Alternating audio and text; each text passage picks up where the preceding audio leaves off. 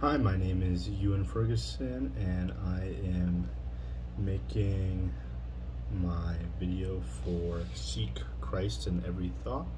I really enjoyed this talk and I have two questions for it. The first one is, why does Satan attack us? And to answer that question, I think to give a little background, we kind of know the story of how in a premortal life, there was Satan's plan, there was God's plan.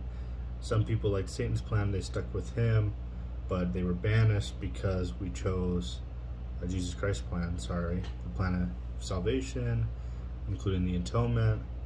And we have the opportunity, because we chose Jesus Christ's plan, to receive physical body and to potentially progress towards being gods and goddesses. And Satan does not have that same ability.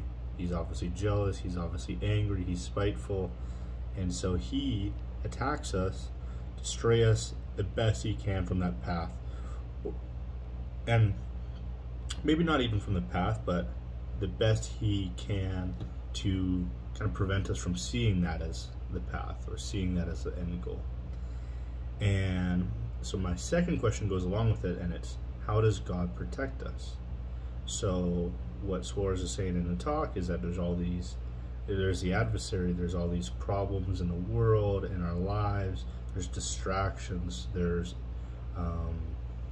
trials and tribulations that we need to overcome. And if we make a connection with God, we make a connection with Jesus Christ, we are able to better protect ourselves from these things. And a good example of this would be the word of wisdom per se.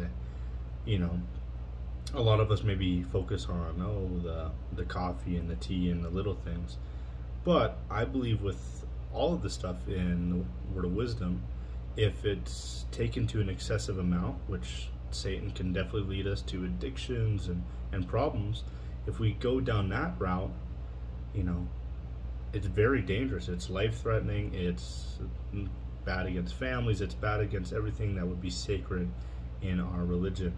And God protects us by establishing some of these laws and ordinances or words of wisdom so that we can obey, we can be safe.